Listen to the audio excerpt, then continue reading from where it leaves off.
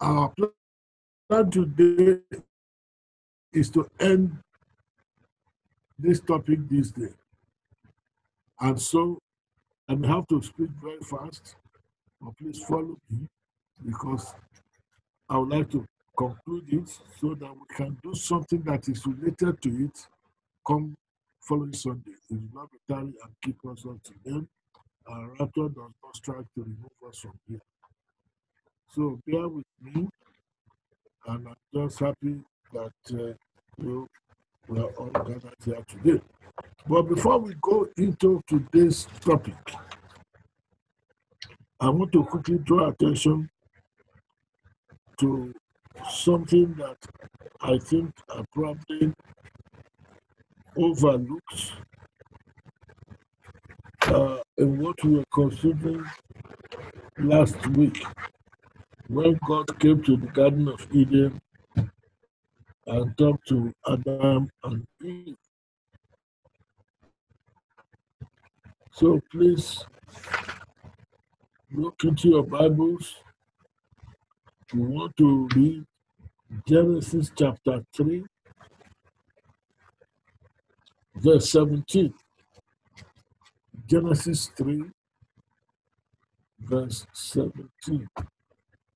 I read, and unto Adam, he, meaning God, said, because thou hast hearkened unto the voice of thy wife, and hast eaten of the tree of which I commanded thee, saying, thou shalt not eat of it, cursed is the ground for thy sake. In sorrow shalt thou. In that verse, all I want to talk about is one word there. And that word, two words, thou hast hearkened. That word hearkened. That's all I just want to point out. Hearkened. I want to point it out because this is a question that keeps rising in people's minds when they talk about what happened in the garden. You know, it's one topic that people find very difficult to accept because nobody wants to believe that our mother Eve could be ravished by an animal. It hurts. And so we try very much to say that cannot be what happened. Unfortunately, that's what it was. We just have to accept it and let's move on from there. But you know, people ask me, they say, okay, you think the serpent convinced Eve? I say yes. So she fell. I say yes. And there was copulation. So how did Adam come into it? So it means Adam traveled or was not at home or whatever. How did it come about? It's so difficult to know how it came about because the Bible does not tell us there was a house or a roof over it in the Garden of Eden. Obviously, there must have been such a provision. We don't know in what form. So, and I'm sure from what we have said before, it should be clear to you that the serpent must have been something like a house help to Adam and Eve. And so he was particularly close to them among every other creature on earth. So he took advantage of that and took advantage of Eve. So did Adam come in while they were in the act and then caught them? The Bible does not say so. When you look at where we just read this morning, God said, because thou, Adam, hast hearkened. When we go to the same book of Genesis, where Potiphar's wife was trying to convince Joseph to sleep with her, that same word was used. In Genesis 39, I think 39 verse 10 or somewhere like that. Let me see if I can get that. But I think it's Genesis 39 verse 10. Maybe it's not, the Bible will make it very clear very soon. But I know that in verse, okay, it's verse 10. And it says, and it came to pass, as she, meaning the wife of Potiphar, spake to Joseph day by day, that he, Joseph, hearkened not unto her to lie by her or to be with her, that is, sleep with her. Day by day, the woman was trying to convince Joseph to sleep with her, but Joseph hearkened not. Go back to where we read this morning in the Garden of Eden concerning Adam. God said, because you hearkened not. It should be clear to us, Adam being the son of God, because he was, I didn't say so, the Bible says so. You have to go to the Gospel of Luke, chapter 3, verse 38. You will see very clearly that the Bible calls Adam the son of God. So, he must have got the revelation that the wife had messed up. So he had a choice. Denounce her right that moment and disown her, or accept her. There was no question of Adam did not know. The fact that God said, God thou hearkened, it means knowledge. Because what was he hearkening to? It's about what had happened. So Adam knew what happened. So Eve was busy trying to convince him that what she did was fine. And so trying to say to him, let's do it. Now I know what it's like. Let me show you how it is. God says, hearken. It means Adam did not just come say, come, okay, let's go through it. No. Adam must have exhibited some resistance, which made Eve to be talking to him, trying to convince him. And finally, Adam gave in. That's why God said, because you hearkened. If that was all that time she was trying to convince you, if you had said to her, no. Why did Adam hearken? I can't tell you. But as long as a human being, I probably say, as a human being who's also married, I can only say, he did this for love. And he needed a companion. So if he denies this one, it will have meant no more companion. Would God replace her or just one? So he preferred to take the known rather than go to the unknown. And said, I'd rather stick with this one. I think all of us say the devil will know. It's better than the saints that we don't know. So maybe that's what happened. I wouldn't know. But definitely, this thing was not simultaneous. Eve finished with serpent and Adam jumped onto her. No, it never happened that way. There was some discussion. How long it took, the Bible does not say. It might have been 1 day, it might have been 2 days, whatever. But when we come to discuss the passage we are going to consider today, we shall have an idea how long it might have taken. But I just want to bear in mind that that's exactly what happened.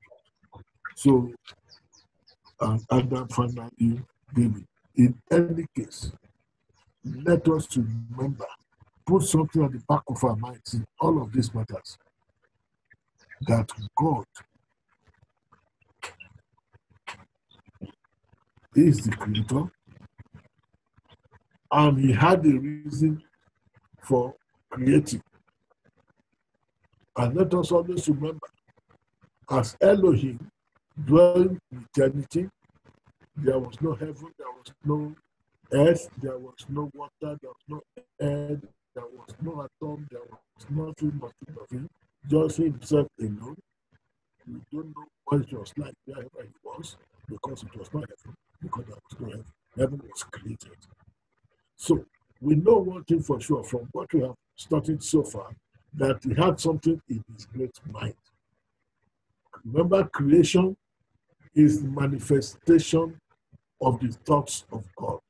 Let us remember that. Creation is the manifestation of the thoughts of God, or of Elohim, if you prefer.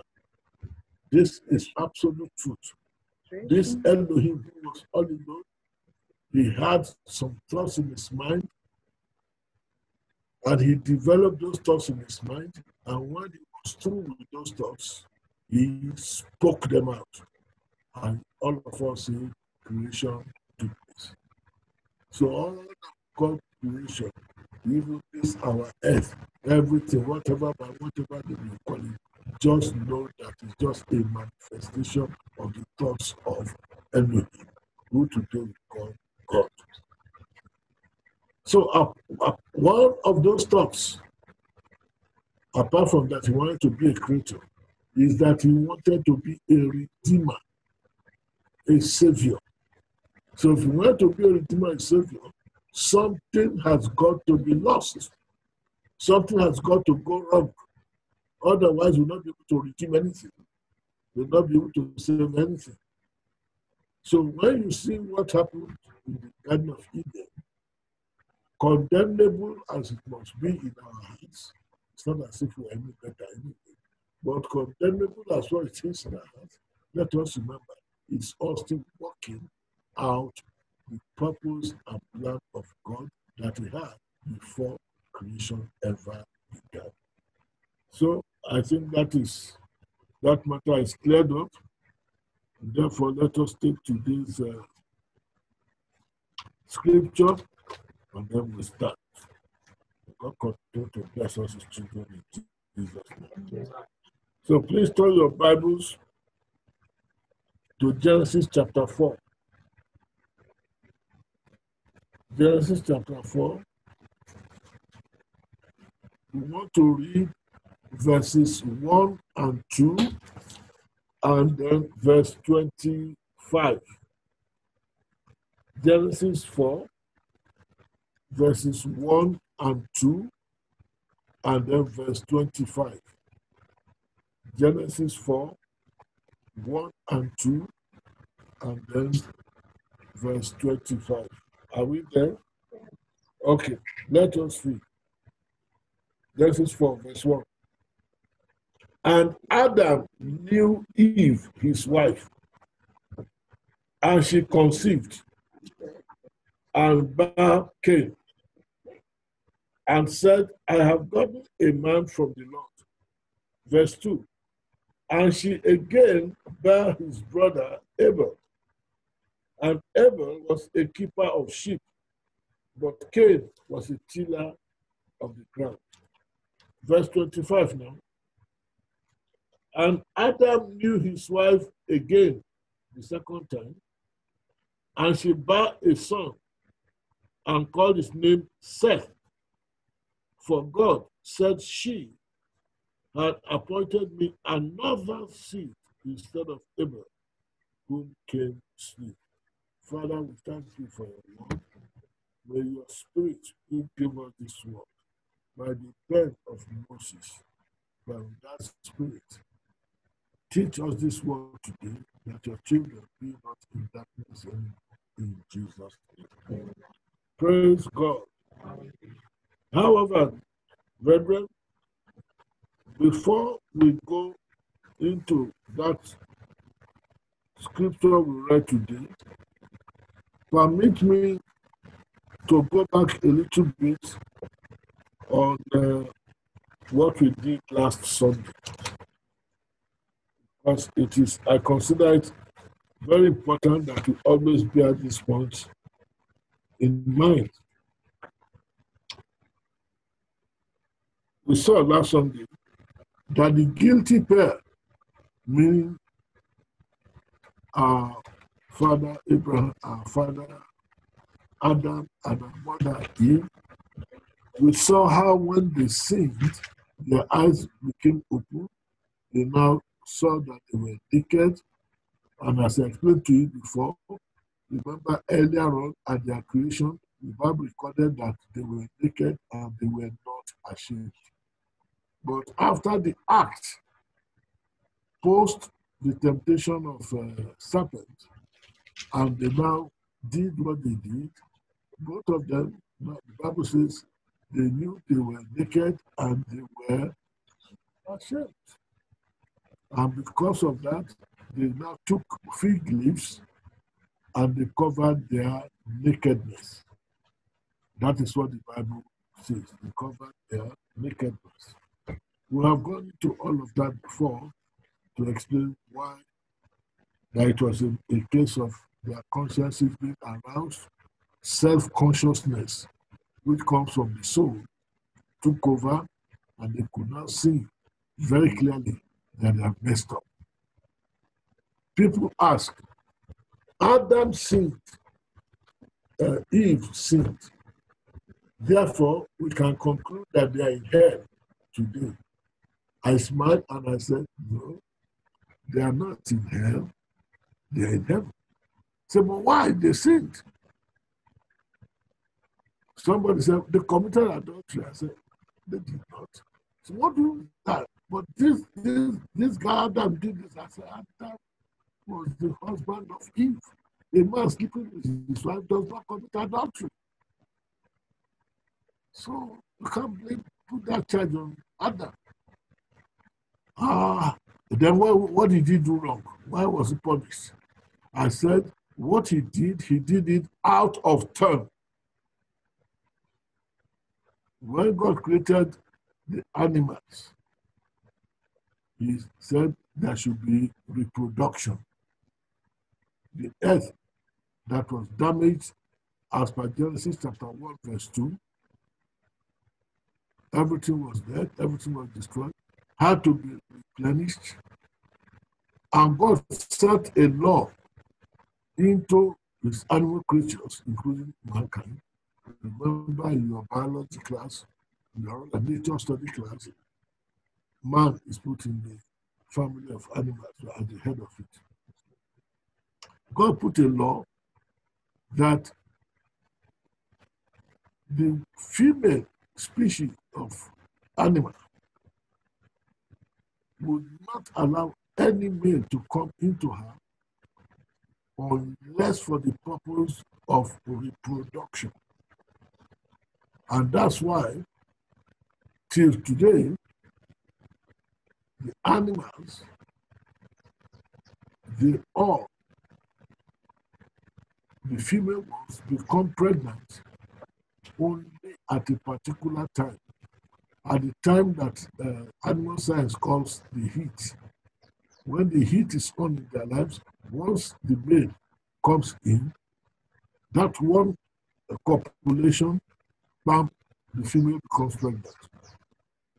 And the female would never allow the male to come near her again about getting into her, never, until another season when that heat will come in. It is only in man,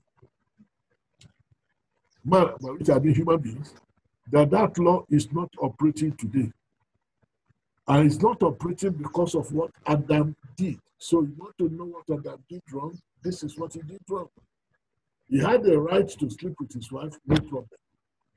But you have to obey the rule of God that to be at a particular time.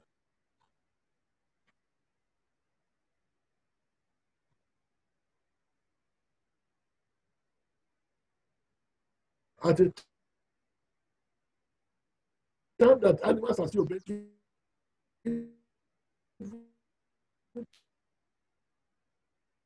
21st century, 6,000 years after this topic, I hope that thing has been taken off for them. The serpent was a snake. He wasn't.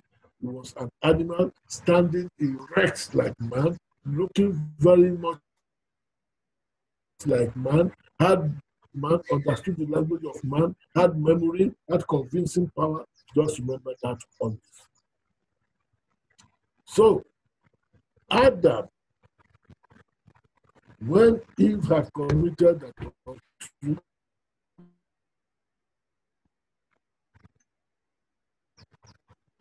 She sold the idea to Adam. Eve knew that she had a private part. Adam knew she had a private part. God infused the law into them how it should be used. But Eve did not wait for the time that God told her to use it. She surrendered it to the serpent, because the serpent brought ideas to her that, oh, if you do this thing, I'm telling you, forget it. Say, God, did God not say? Say, what are you talking about? Did God not say? God said, but remember, God also put desire into you. As I, serpent, am talking to you now, Eve.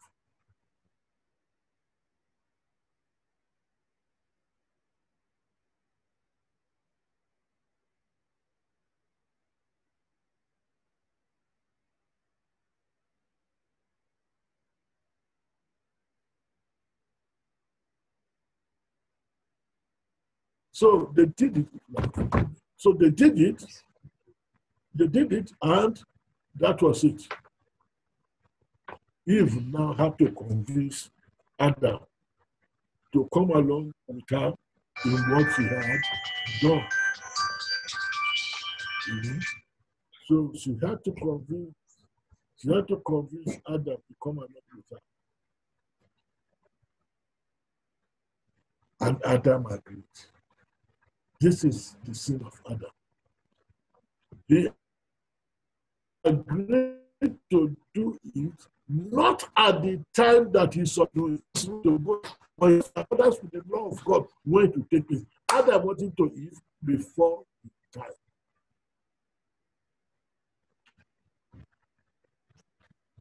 That is why today mankind is the only one that has sex, reproduction. It was not so. It's not so.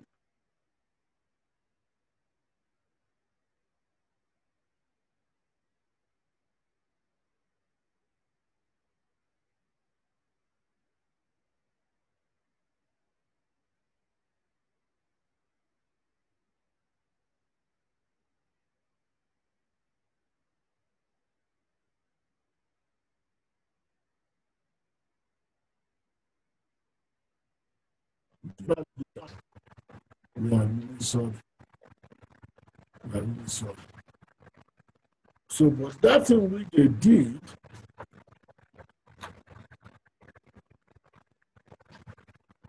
to man, it will look good. The Bible did not say so, but I'm sure they were also crying at that time, weeping. But they were full of remorse. There's no question about that. They were very remorseful. Although, like human beings still today, they still try to make excuses. Adam saying, God, now you cause me. If you did not give me this woman now, I would not have sinned. And the woman saying, God, now the serpent, now he deceived me. So you see, all these things, but what's more is that they did sin. Now, having said that, God accepted that they were remorseful, but God did not accept their own way of showing that they were remorseful. That's why I want to bring this matter back to us today, for us to understand it very well.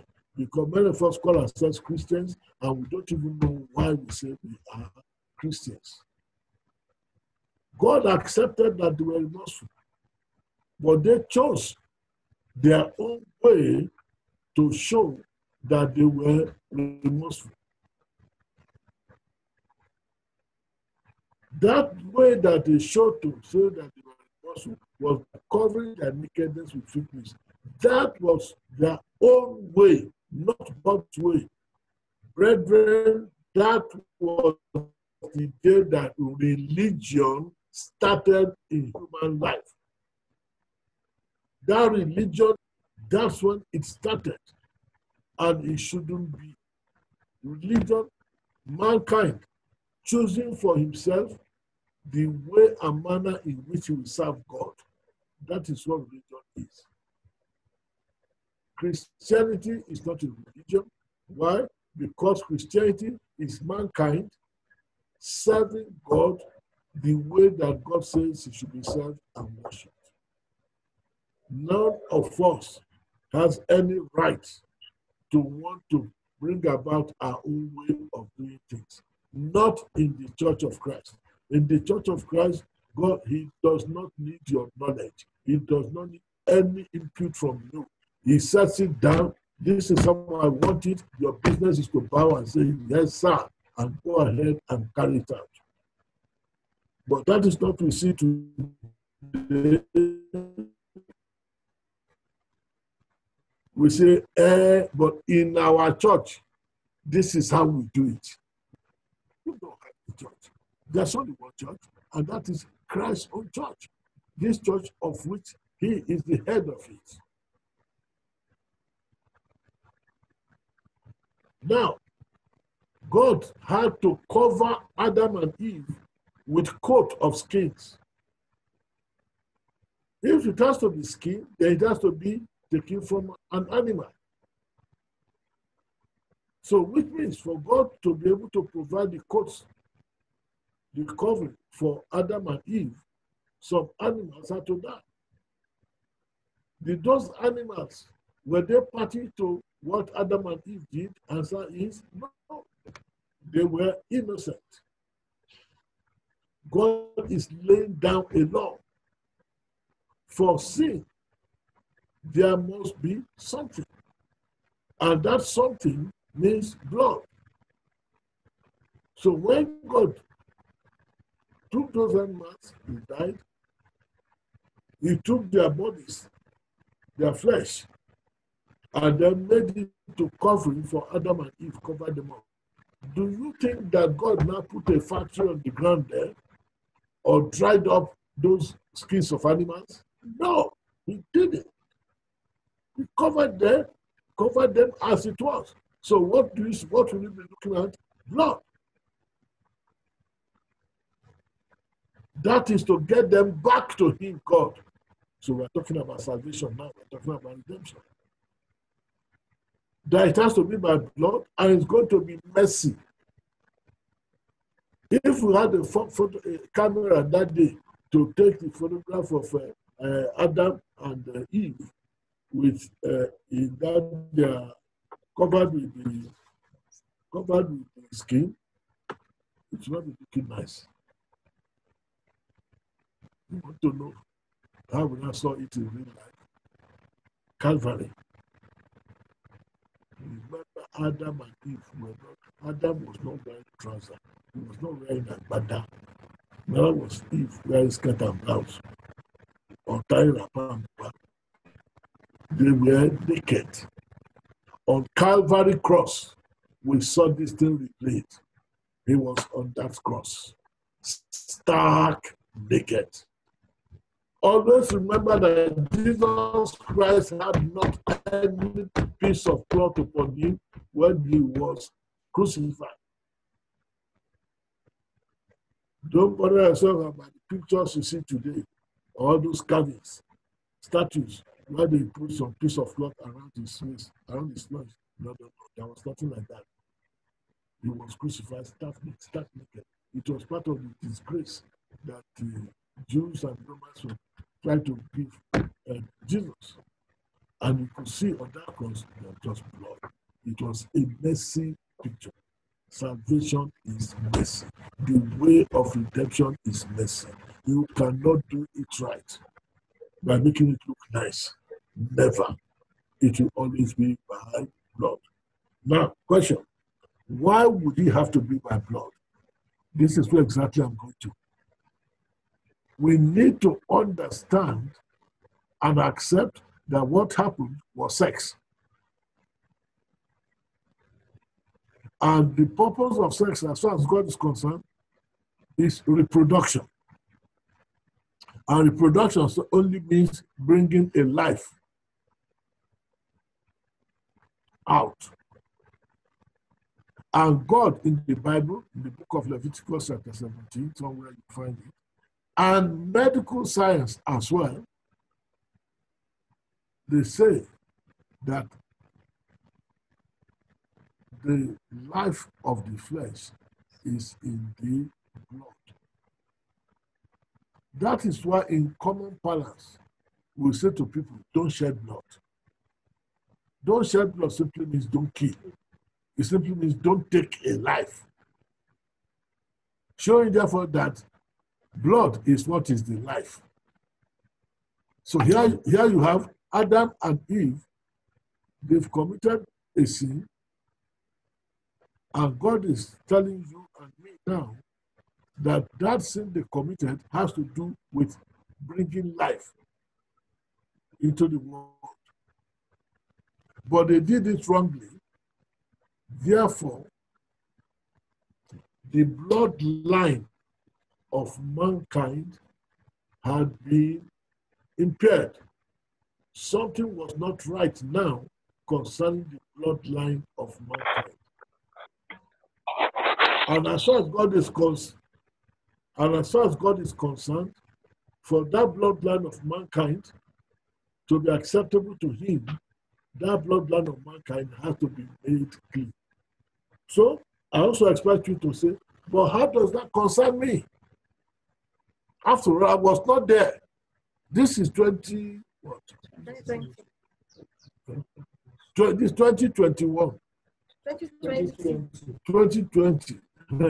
You said it's 2020, but I was not there when Adam and Eve did what they did. That was 6,000 years ago. So why should it concern you? It concerns you. Listen carefully. When God created man in Genesis chapter 1, verse 28, and so God created man. Created him, singular him. In the image of God created he them plural. At that moment, God created everything that is called human being today and tomorrow. Everybody that will pass through the face of this earth, I keep repeating, was born and was created at that very moment that Adam was created. In other words, that Tata who was born 5 seconds ago into maternity was created the same time 6,000 years ago as Adam did. So nobody is older than any other person. It is just in manifestation that he looks like somebody is older. So you look at me now, you say, old man, and you are right. But just remember that you calling me old man, you and I were created the very same second. Always remember that. You know, yesterday was my birthday, and I thank all of you who remembered, and all of you who sent me messages. May God reward you abundantly in Jesus' name. I appreciate your messages. I love them. I cherish them. Unfortunately, I did not have the time to reply to everybody, but just know that wherever you are, that I sincerely appreciate all that you wrote, and those of you who prayed for me, even so more, I appreciate you. And God bless you and reward you in Jesus' name. So, however, know that it's the same thing. So Adam, when he was created, all of us were created that moment. Everybody says, oh, man came into the world with original sin. Why don't you ask yourself, what's original about sin? Why you accept that you were born in original sin, and you want to disagree with what happened in the Garden of Eden? Don't you see that there's a problem there? You agree you were born in original sin. And so, why don't you ask yourself, what has my sin got to do with my being born? And how are you going to be born unless there is sex? You'll be Jesus. So you see now that something happened. That something happened was sex. It affected the bloodline of man.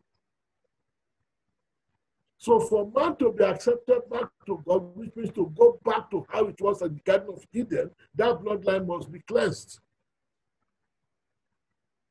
And for that bloodline to be cleansed, because it was blood that was the issue, the blood has to be found to clean it. So I want you to look at creation now. Yes, there is heaven. There's earth. Man is on the earth. This thing happened on the earth. Now that bloodline must be cleansed with blood. Whose blood? The ground has no blood. Air has no blood. Water has no blood. Tree has no blood.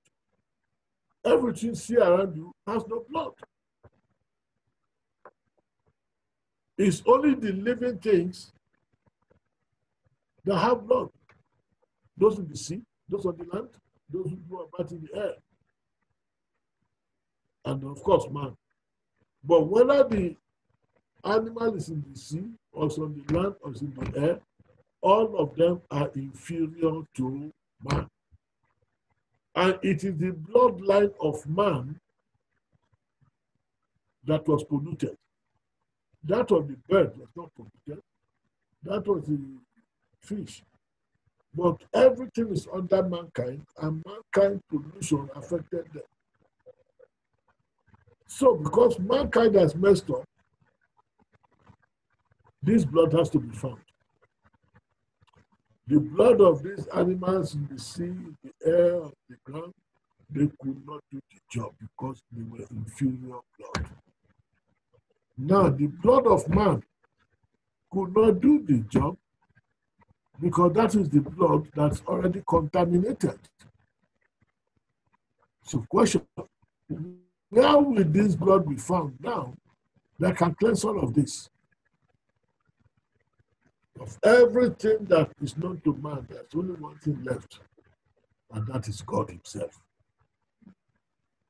That's the only thing left.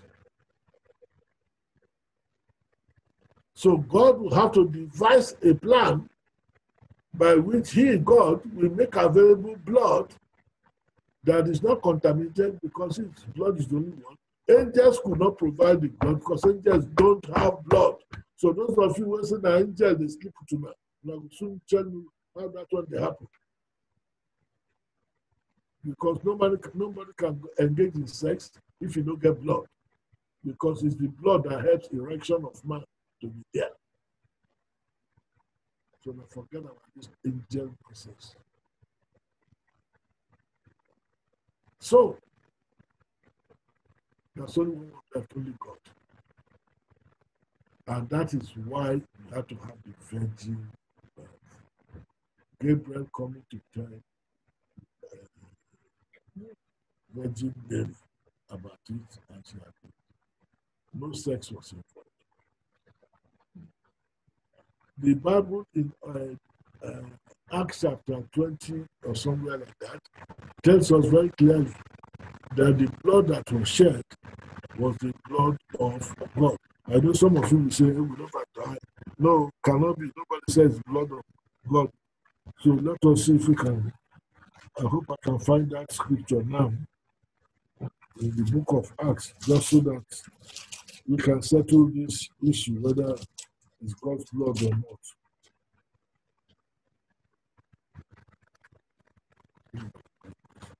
Yeah.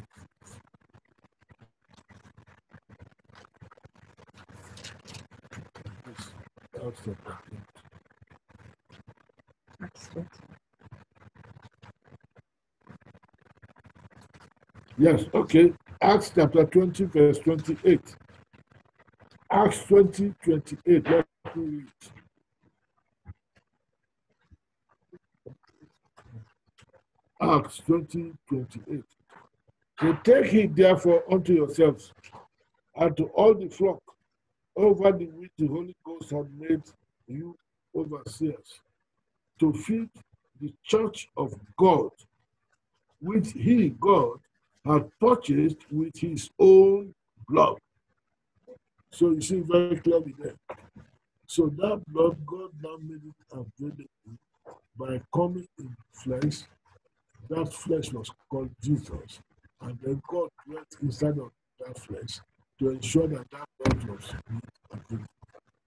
All of that happened because God decided from the very before the beginning, while he was still in eternity, he decided that he would be a redeemer. I hope this point has been understood very clearly now, so that we know what we are doing when we are talking about God. So I just thought I should bring this matter up today so that, because I don't think we were rushing. We were rushing last time and we did not have time to address it. So today, let's go back quickly to our subject matter. We read in today, in Genesis chapter 4, verse 1, and Adam knew Eve, his wife, that he slept with Eve, and she conceived and bare Cain. Adam knew his wife, Cain came out, and the woman made a remark. I have gotten a man from the night. She made that remark. Eve.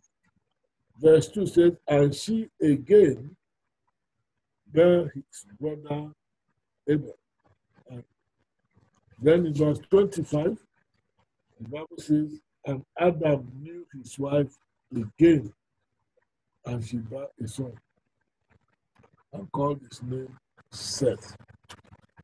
So we can see there are two knowings. The first knowing produced Cain and Abel, and the second knowing produced Seth. So from two knowings came three children. However, you also observe that the Bible did not talk about twins. Because twins, all of us know the meaning of twins now. It means two, excuse me, it means two children born by a woman out of intercourse with her husband. Now, this woman here is Eve. She had intercourse with her husband twice, and three children were produced, and the Bible did not call them twins. Is that not strange? Let me repeat. We just read, Adam knew his wife. She conceived, she gave birth, gave birth to Cain, and gave birth to her brother, Abel. And then the husband slept with her a second time, and she gave birth to Seth. Three children out of two sex acts. Yet the Bible never said there was any two there. So this is what we want to resolve, because we're still dealing with the issue of the serpent seed. So, will the host please put on the screen something about superfecundation? So let us see something there.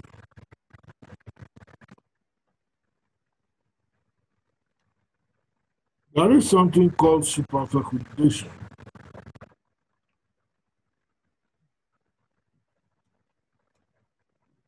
Yes. You can see it very clearly there. What's on the screen?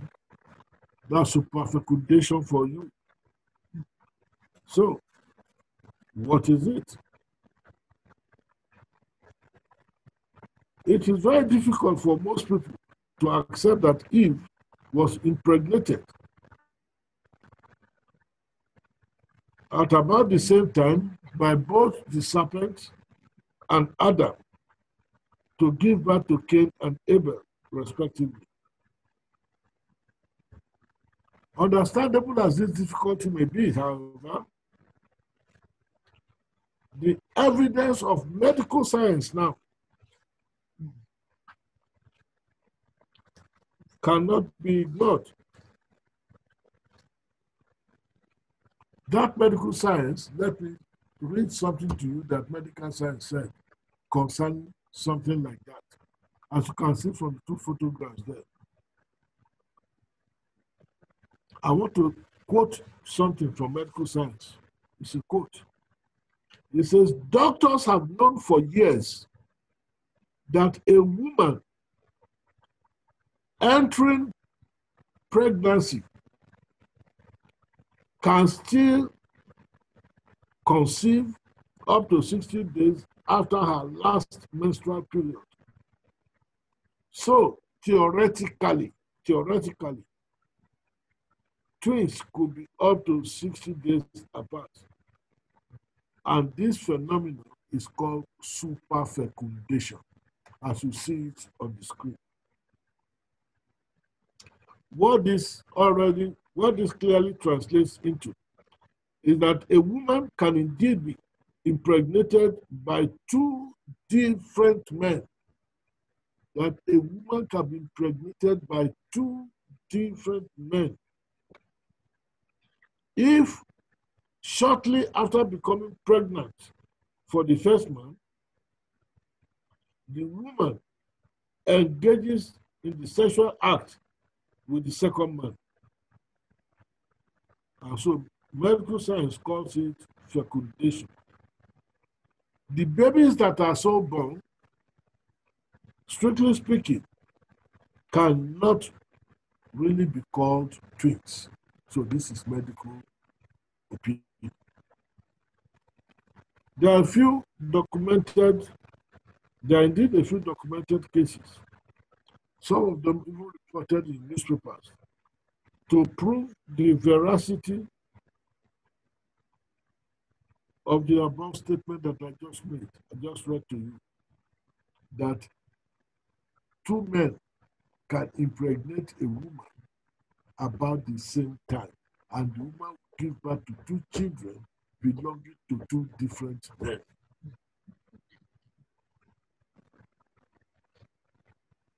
I want us to try and put this into our heads so we understand what happened in the Garden of Eden. Because next Sunday, we shall talk some of these things in a way to show us who we all are, all of us. So in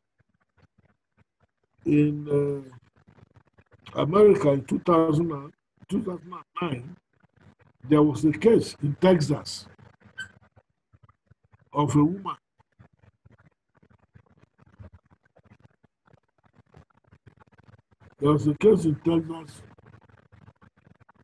a woman, her name was given as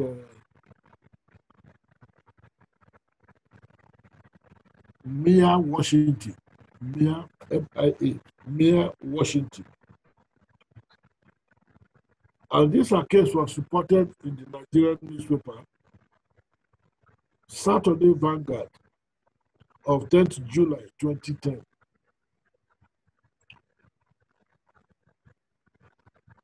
This woman gave birth to what the report called twins. Both of them boys. One was named Justin, and the other one was named Jordan. Justin and Jordan.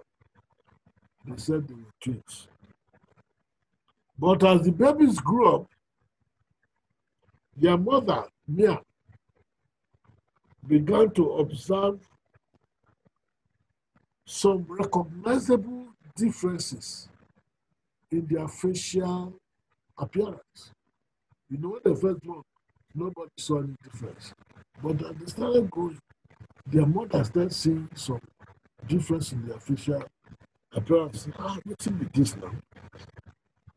So she was alarmed, and she decided to take them for a DNA test. When the DNA test was done, and she got the report, the test showed that the two children were from different fathers.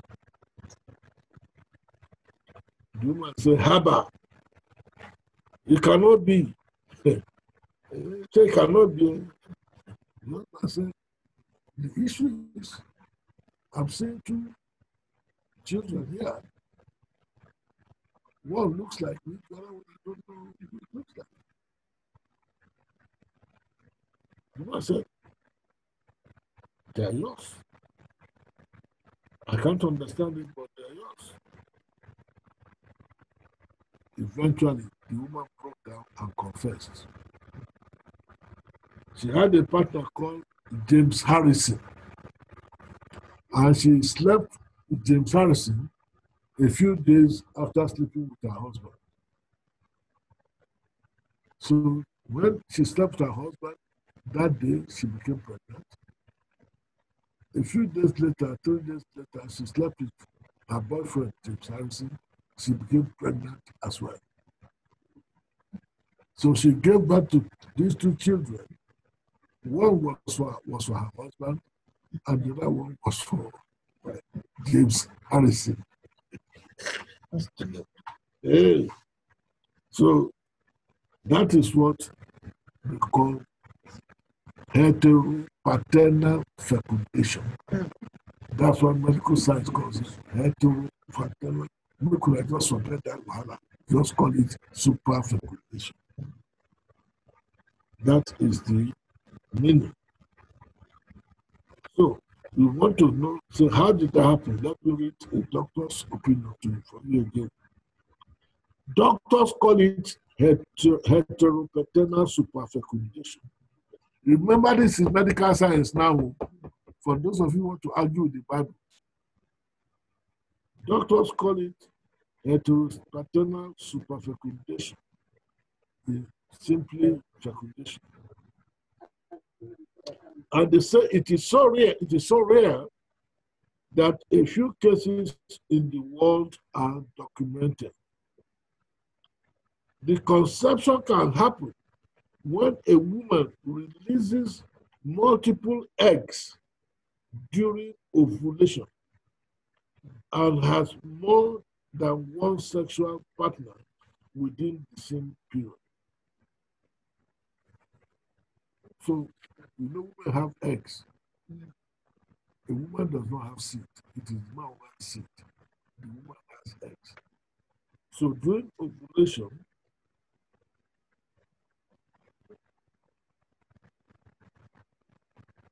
if a woman releases multiple eggs during her ovulation, instead of one egg, it's more than one that she releases, and she has two male partners, it is possible that she will conceive by both of them. How? The different sperm cells of the man can fertilize two separate eggs at roughly the same time. Every month, a woman's ovary releases one egg that can be fertilized by one sperm. But in this case, a pair of eggs emerged. Sperm on its own can remain alive and well and viable for up to 5 days in the reproductive tract of the woman. So when a man puts in his sperm into the woman, that sperm can remain alive for about 5 days. Thus, a woman can have sex with two different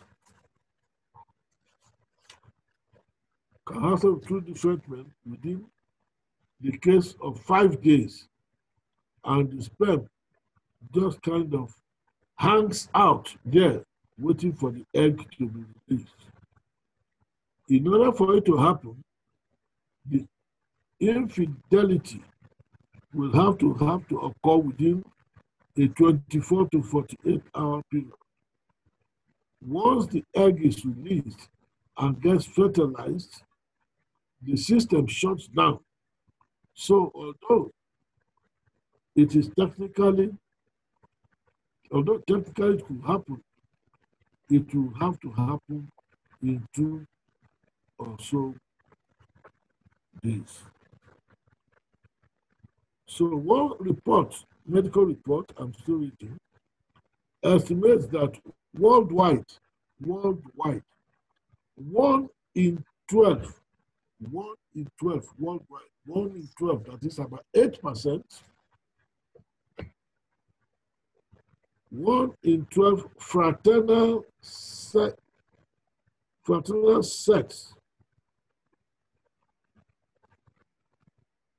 were bipaternal.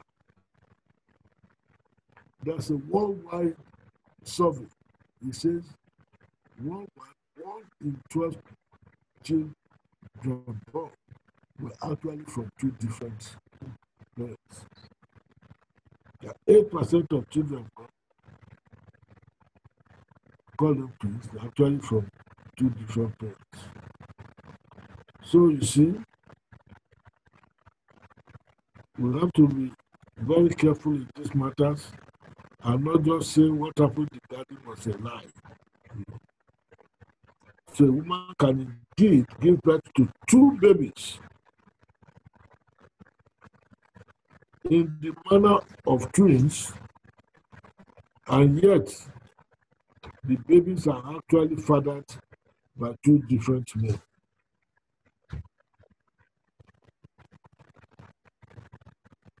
So there are some people, even reluctantly, are willing to reconsider their former negative position on this matter. They still find it difficult to link this with what happened in the Garden of Eden, because they still cannot imagine that the serpent could do that, that is, enter into Eve, not to talk about making her pregnant. So let us allow the Bible to settle the matter. As I've already said to you, every Bible question has a Bible answer. So let us consider the scripture we read and read it again. And Adam, Genesis chapter 4, 1 and 2, and verse 25. And Adam knew Eve, his wife, and she conceived and bare Cain, and said, I have gotten a man from the Lord. And she again bare his brother Abel. She again bare his brother Abel. But the Bible did not say that Adam knew her again for that one. And that gives the impression that it was a twin birth.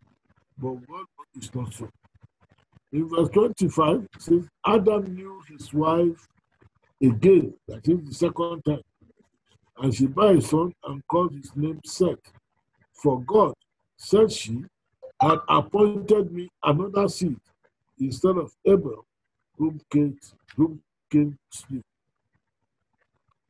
Now, isn't it curious, isn't it odd that Eve found it expedient to make a declaration over her delivery of baby Cain and baby Seth, but was silent over baby Abel? When she gave birth to Cain, she made the declaration, I've gotten a man from the Lord. That was her that was her declaration at that time. You know. Now, why was she silent over Abel? That's a woman who was pregnant. She gave birth to one child. I said, hey, thank God, they have given me a child. She gave birth to the second one, and she kept quiet. She didn't say anything.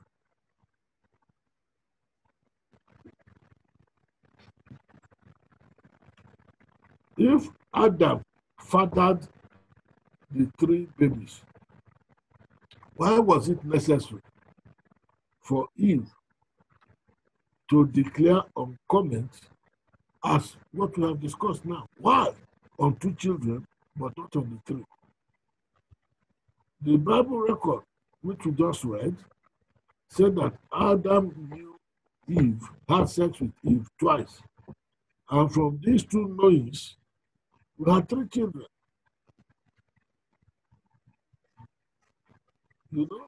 So as I said earlier, that will give the impression that there was some twin. That would give that there was some twin birth somewhere along the line. But the Bible does not say that there were twins.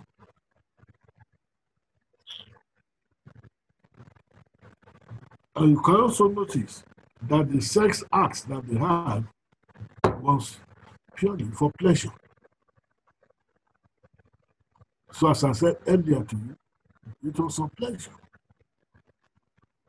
It made no sense of God's law that is purely for reproduction.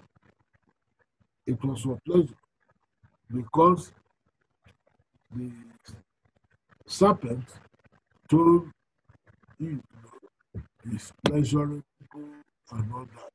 And Eve sold that idea to Adam. Eve did not say to Adam, come and do it so that we will reproduce. No. She sold the idea to Adam of how it was pleasurable doing it with the serpent. So, and Adam went in for sex for pleasure. And that is why today, what do we have if it is not sex for pleasure?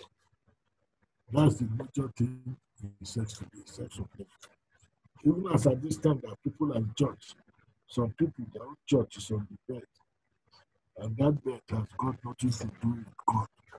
It is bed of pleasure. And they don't know that God is going to judge the world. It doesn't matter to them. You know? But we have to be very careful. God wants this thing to be done only for procreation. So in Genesis 4:1, Eve said, I have gotten a man from the Lord. That was actually a very clever way of Eve acknowledging that Adam was not the father of Cain. It was Eve of saying, even if Nano say Adam is not the father, what does it matter? The child came from God. Because no child can be born on this earth without God knowing about it and without God permitting it. It cannot happen. Any child, it does not matter by whatever way he or she comes to this earth, God is aware of it and God allowed it. Otherwise, it will never have happened. So, if instead of just saying, well, this is what I did do, he said, hey, I've got a child from the Lord. Now, who is the thing saying the truth? He said, we just come out easily. Okay? But in Genesis 4:25, she came again. In the same way as she did before, she made the statement. But this time, you can see very clearly what she did announces. That scripture announces the birth of Seth, following Adam's second knowing, like the first one, which was quiet. You know? Then the baby story, the woman said, God gave me another one. So Seth, actually the word Seth means replacement, a substitution. That's what Seth means. A replacement, a substitution in place of another. Again, Eve stepped in again with a clever way. Women are still clever up till now like that. So again, Eve said, very cleverly, she delivered a second message concerning the paternity of Seth. Hear what she said now. If Adam was Cain's father, why would Seth assume firstborn status? After all, Cain was older than Seth. But you can see from Bible record, Cain was born, Abel was born, Abel was murdered, Seth came in afterwards, and yet was not referred to like the first. So why, when there was Cain, who quite plainly sinning, you see? So why was Seth enjoying firstborn status or position in the place of Abel, seeing that Cain was still very much alive at the time? Why? So here Eve merely recognizes her son, as said, it's like this, is like that, but this one, Adam, that you get up, thereby indicating that Cain did not come about through Adam. Therefore, as far as paternity is concerned, Cain was from somewhere else. That explains why Eve used the word another. Said, God has appointed me another seed. Why should it be so? So God has appointed me another seed. When you say another, you are thinking about replacement. Because if that child had been Adam's, if Cain had been Adam's child, Eve should not have said another seed. She should have said, God has given me more seed. But she did not say more. She used another seed. And that's why she gave that child that name, which meant substitution or replacement. Okay? All right. It's important that we tell it as it is so that people will have good understanding. When we go to Genesis chapter 5, we will see the genealogy of Adam there. In Genesis chapter 5. You know, the Bible says in Genesis chapter 5, this is the book of the generations, which is same thing as genealogy or family tree, or posterity. The Bible says in Genesis chapter 5, this is the book of the generation of Adam. In the day that God created man, in the likeness of God made he him. In the day there, is merely said to give us understanding what that day in the creative plan of God regarding all of mankind. You see? So at the point of creation, we see who Adamic man was, so that all mankind came from there. And so we were all in the loins of Adam when God created Adam. Everybody that we passed through the face of the earth.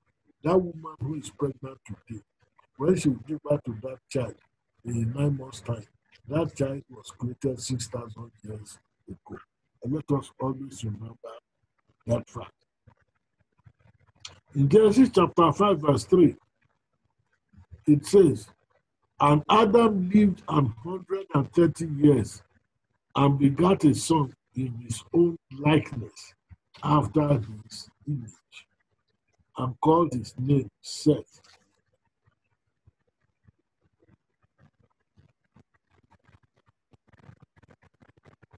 If Abel had not been murdered, he would also have been described in the same manner as Seth was described. However, it is curious, even as it is significant,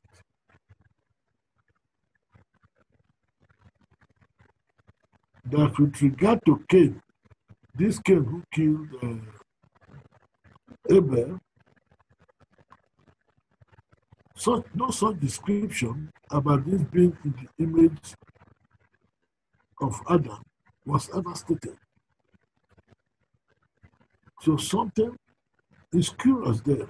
Why? Why?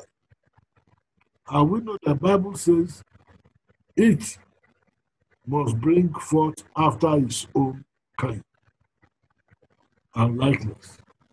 So the same will apply to these children that were created. So if Cain was truly Adam's child, he should also have been described as Seth was described as being the image of Adam. But that did not happen. In the genealogy of Adam, which shall come up on the screen soon, in that genealogy of Adam, we see something there. His lineage, Adam's lineage, you can see it there. I'm not able to see it properly, but you can see it. The lineage of Adam is reckoned from Seth. It's not reckoned from Cain. No, it's reckoned from Seth. It's Adam and then Seth. Abel is understandably omitted because he has no posterity, and therefore there was no need putting him there when we're talking about Sorry, Daddy. Some people might say because of the fact that Cain killed Abel, maybe Adam disowned him or probably put him aside. For record purpose, can you please validate that that is not the case? Because there are some arguments that people say, oh, because he killed his brother, so that's why his name is not in the genealogy of Adam. It's very simple to answer that question. Let's just look at a normal Nigerian family. Let us assume that a Nigerian family has 10 children, and one of them happens to be a notorious murderer, kidnapper, rapist, burglar, robber, but whatever name you call him, he's in and out of prison. Would that make the father happy? The answer is no. The father could even curse him and say, you are not my child. I disown you. But the day the father will die,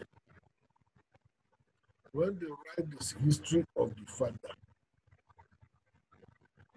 will anybody put the name of that child in? The answer is no. His name will still be there. Because that is the truth. If the guy had children, his name will be there, as he will name the name of his children, who will not be the grandchildren of that man. So it's got nothing to do with whether you are good or bad. No, it's not it. You listen to the statement of Eve. She called Seth replacement. She not call him another child has been born to me. It's a replacement of the one that was killed. So that's what I'm about. We shall see an answer to that question as we in the next 5 or 10 minutes. Let's just be a little bit patient, okay?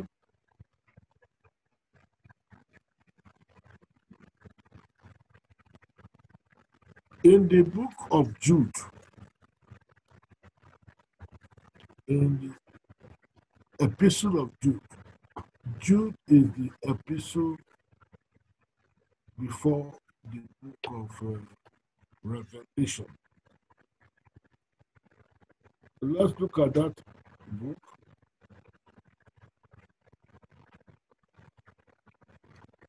We want to read verse 14 in that epistle of Jude. And then we will go back to, we will now look at at what we put down the screen. So let's look at verse 14 of the Epistle of Jude. It's only one chapter. Jude has one chapter.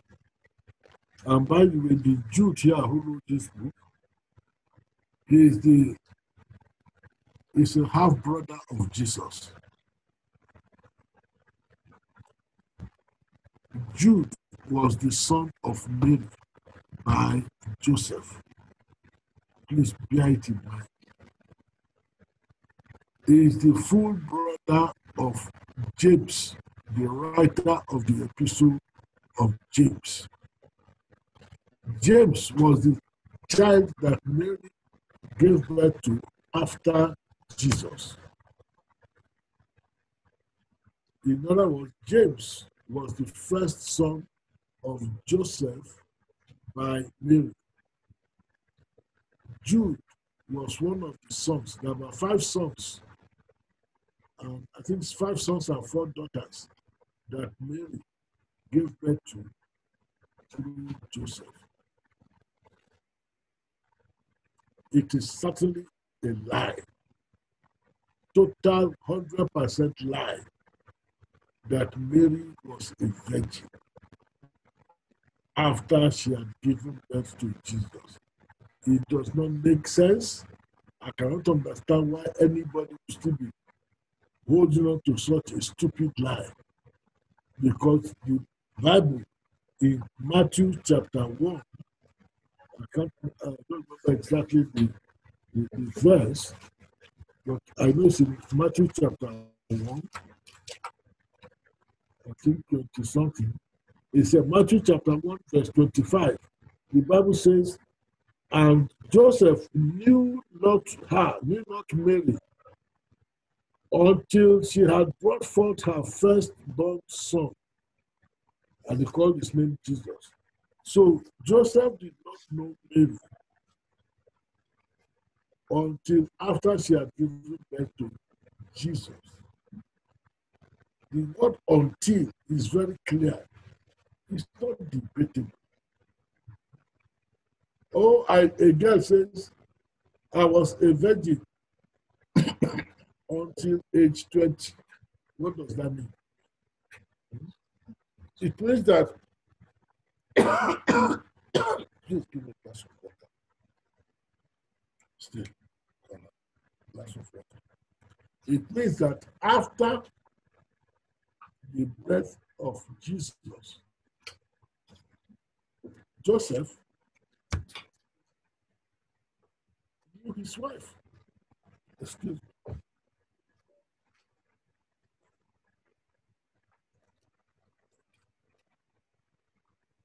It means that after the birth of Jesus,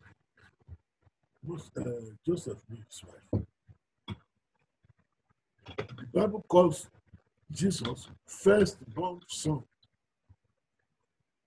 Firstborn is not the same thing as only born.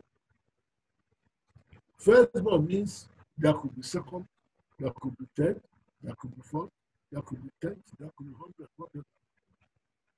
So I don't know why we are getting ourselves so confused.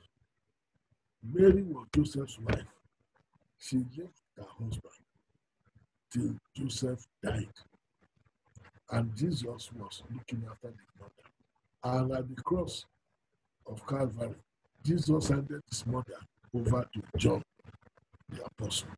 And Mary lived with John until she died. That's why, because John was the bishop of Paul's church in Ephesus, Mary was with her, and that's why Mary died in Ephesus. John himself also later died in that same Ephesus around 1800. Ephesus is in the country which today we call Turkey.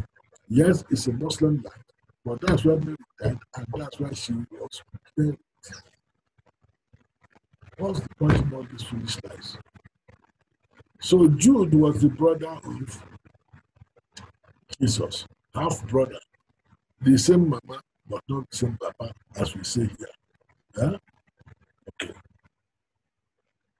I didn't say step brother because the way we call this thing here, we don't understand.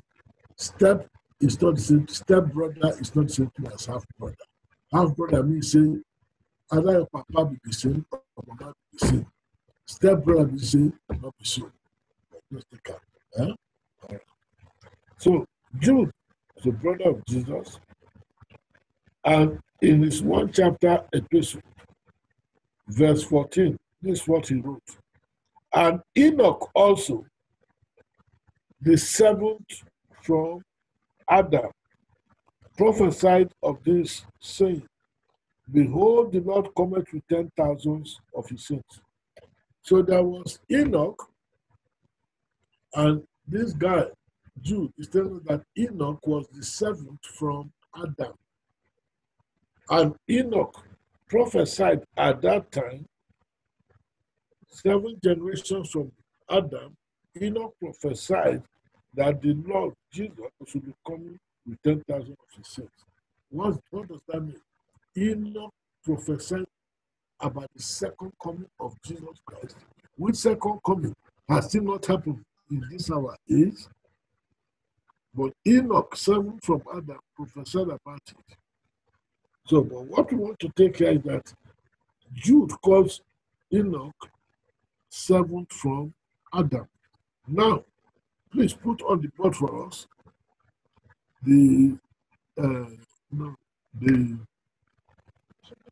genealogy of Adam. Okay, 7 from Adam, that's what Enoch told us. Now let us go to Genesis chapter 5. We want to read from verses 1 to 18. Genesis 5. Remember, this is the Bible now. This is not Time or Newsweek or Concord or Daily Times or whatever. This is the Bible. He said, this, Genesis chapter 5, this is the book of the generations of Adam. In the day that God created man, in the likeness of God made he him. Male and female created he them, and blessed them and called their name Adam in the day when they were created. So the name of each and every one of us, every human is actually Adam. Okay. So verse 3 says, Adam lived 130 years and begat a son in his own likeness after his image and called his name Seth. He called his name Seth. So remember, this is the genealogy of Adam. This is the family tree of Adam. And it's the Bible that is giving this family tree, not man. So after Adam came Seth. So go to verse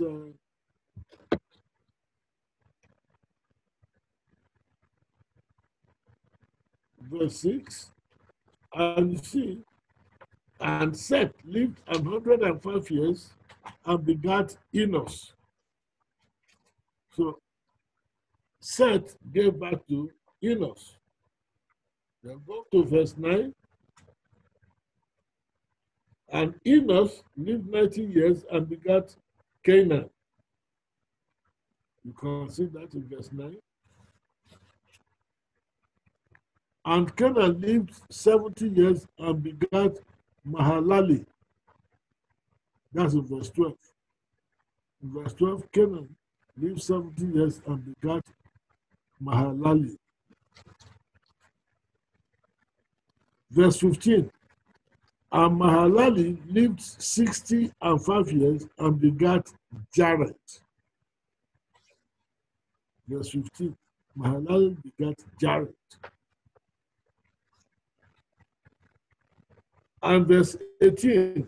And Jared lived 162 years and begat Enoch. So when you read, you can read the whole of this chapter from verse 1 to verse 32. It gives you the entire genealogy of Adam from Adam to Noah. So please put that in back, yes. So you count it now. Adam to Enoch in Genesis chapter 5. Adam 1, then Seth 2, Enoch 3, Canaan 4, Mahalalel 5, Jared 6, Enoch 7. The same thing that Jude said. Jude said Enoch 7th from Adam. Let's take another one. In First Chronicles chapter 1,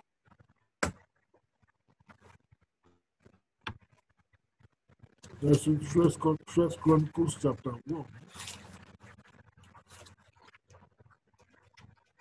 In the mouth of 2 or 3 witnesses, truth is established.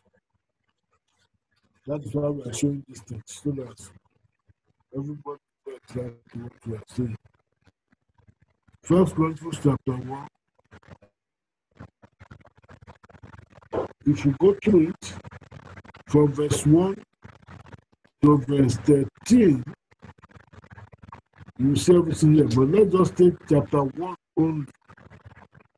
Chapter 1, verses 1 to 3. This should be 1 to 3, not 1 to 13. It is wrong.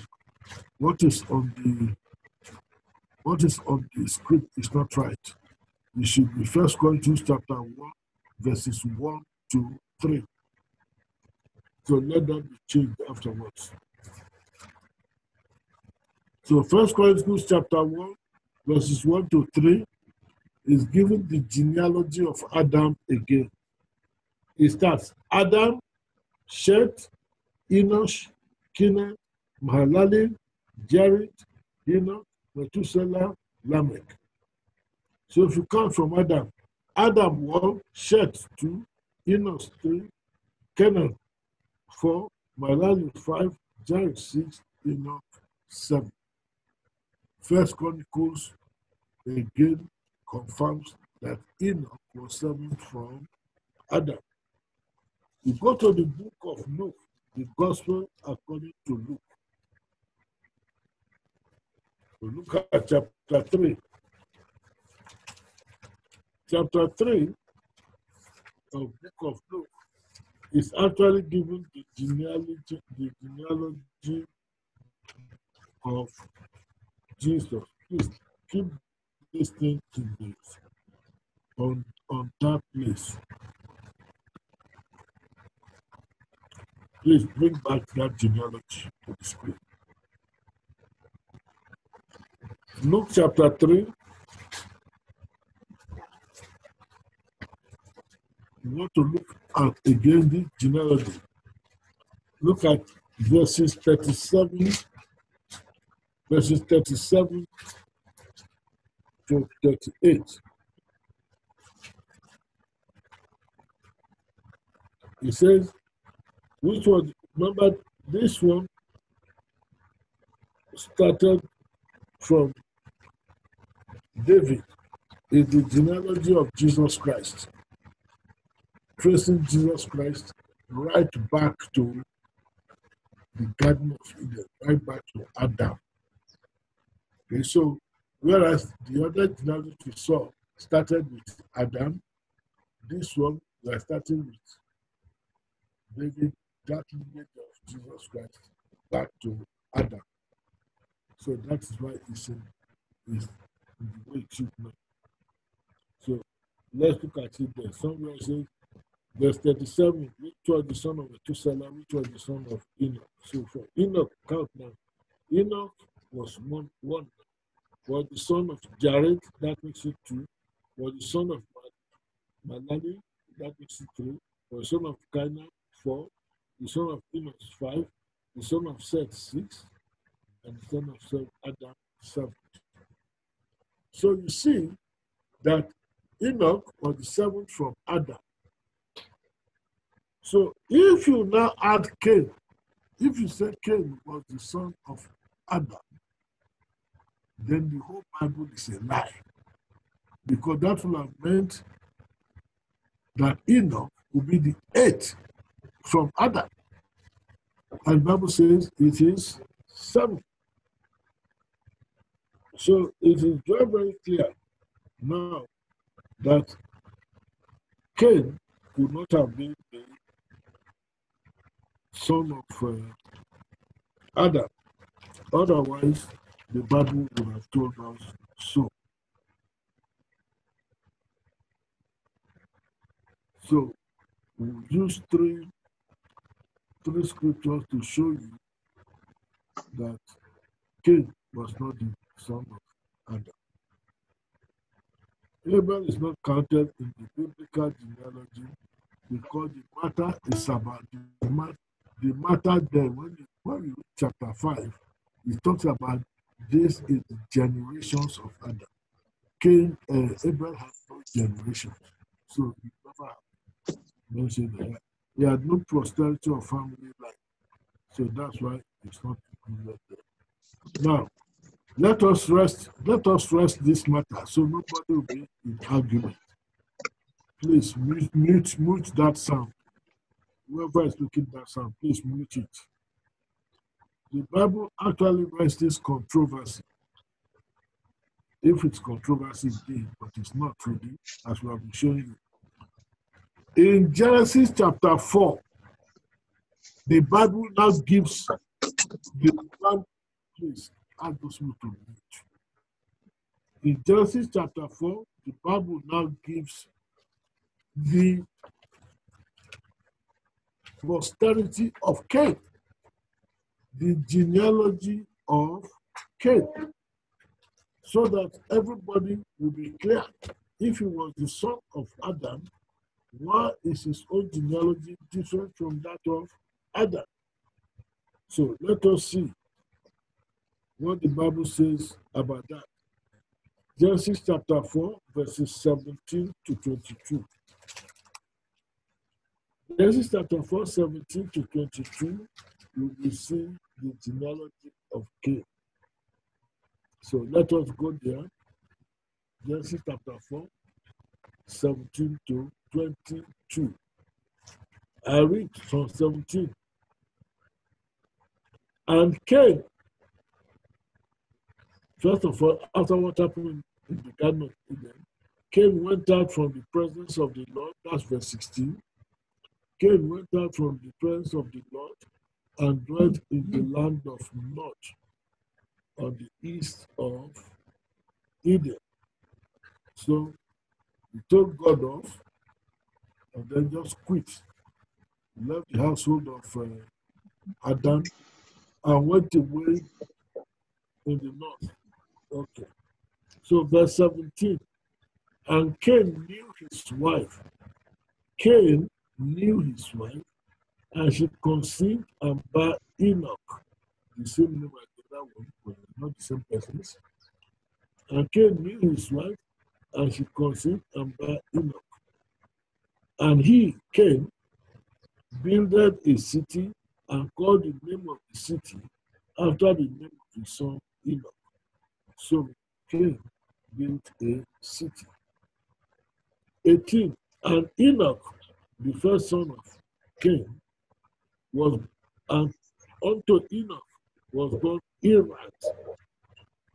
And Irad begat Mehujael. And Mehujael begat Methusael. And Methusael begat Lamech. Verse 19. And Lamech took unto him 2 wives, the first polygamist in the Bible. Took unto him 2 wives. The name of the one was Ada. Don't mistake it for Ada, when we call our people here. This one is Ada. The name of the one was Ada, and the name of the other Zillah. And Ada bare Jabal. He was the father of such as dwell in tents and of such as have cattle. And his brother's name was Juba. He was the father of all such as handle the harp and the organ. 22. And Zillah, that's the other wife, she also bare Tubal Cain, an instructor of every artificer in brass and iron. And the sister of Tubal Cain was Naamah. So you can see that this genealogy is completely different from that of Adam, which we have given to you earlier. These two genealogies, the Bible deliberately gave them to us just to help us to see that Cain was truly not Adam's son. There's further proof of this, that Cain was not Adam's son. I'm going to race through this one because of time. In 1 John 3, verse 12, you can be writing the scripture down. If you can see the genealogy of Cain is out there on the screen there. You can see it very well. Cain, Enoch, Irad, Mehujael, Methusael, Lamech, and then you can see Lamech, the first polygamist. You can see his two sons, Jabal and Jubal, and he's from one woman, and from the other woman, Tubal Cain. And then you see I put in dotted lines, Naamah, that one is a girl, it's a female. That's the reason why I did that. The Bible does not talk about female ordinarily. I put it there because I'm going to come back to it later in this study. But just remember that, okay? All right. So I want to prove now from other scriptures in the Bible that Cain was not Adam's son. Every claim we make concerning the word of God, we must prove it by the word of God. Otherwise, it's not valid. So, but because of time, I want to finish in the next 15 minutes. So, pardon me if I race a little bit, okay? So, 1 John 3, verse 12. I'll write the scripture. If the host is able to catch up with me, fine. Otherwise, you write the scripture and listen to what I say. All right? Okay. Further proof is found that Cain was not the son of Adam in 1 John 3, verse 12. 1 John 3, verse 12 says, not as Cain, who was of that wicked one, that is, who was born of that wicked one, and he slew his brother. That is 1 John 3:12. Not as Cain, who was of that evil, who was of that wicked one, and slew his brother. Now the question that arises, who is the wicked one herein referred to? Who? 1 John 5:18, the same 1 John, this time 5:18, gives an answer as to who is the wicked one. 1 John 5:18 says, we know that whosoever is born of God, whosoever is born of God, sinneth not. But he that is begotten of God keepeth himself, and that wicked one toucheth him not. This is 1 John 5:18. 1 John chapter 5, verse 18. He says, because we're trying to prove who the wicked one is, who was said to be the father of Cain. So who is the wicked one in the Bible? Answer is given in 1 John 5:18. We know that whosoever is born of God sinneth not, but he that is begotten of God keepeth himself, and that wicked one toucheth him not. Similarly, 1 John 2:14, 1 John chapter 2, verse 14, helps us to identify the wicked one. Again, 1 John 2:14. 1 John 2:14 says, I have written unto you, fathers, because you have known him. You have known him that is from the beginning, that is Jesus Christ. I have written unto you, young men, because ye are strong, and the word of God abided in you, and ye have overcome the wicked one. That gives another description of the wicked one. Then further again, in Matthew chapter 13, verses 38 to 39, Matthew 13, verses 38 to 39, this is what we have.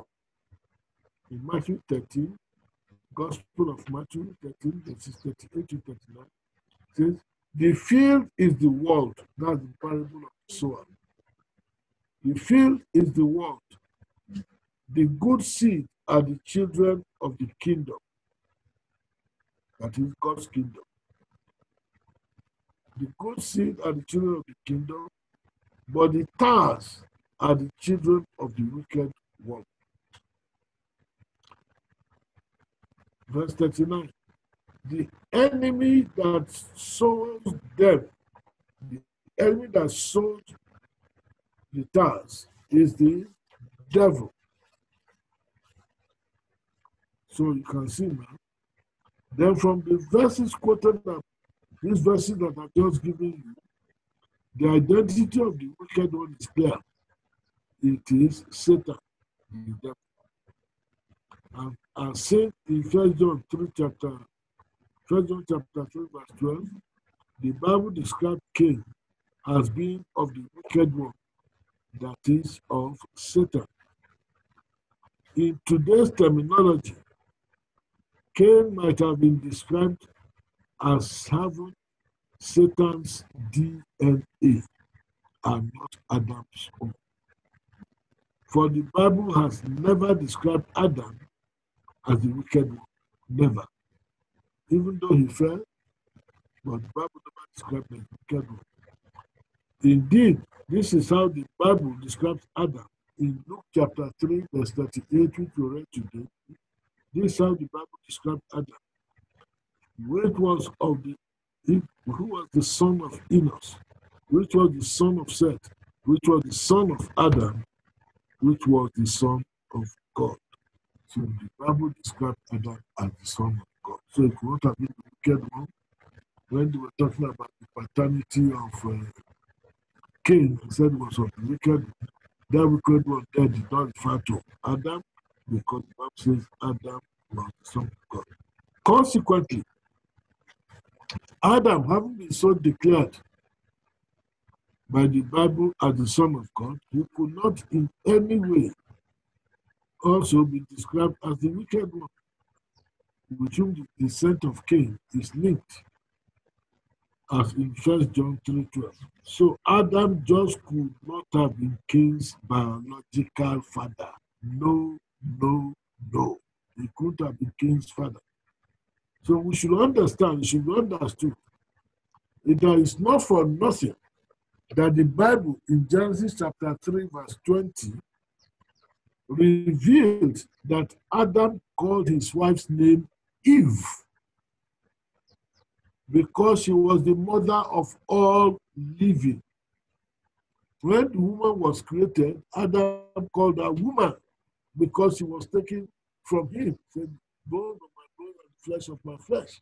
Because of that, he called her woman. But after the fall in the garden, this same person whom Adam named woman, Adam changed her name and called her Eve. Said because she was the mother of all living. Yet the Bible never called Adam the father of all living. So you have to ask yourself why. You know? He called Eve because she was the mother. He called her Eve because she was the mother of all living. No child was already born. No child was born as at the time that Eve, Adam gave that woman that name. Remember, they just fell.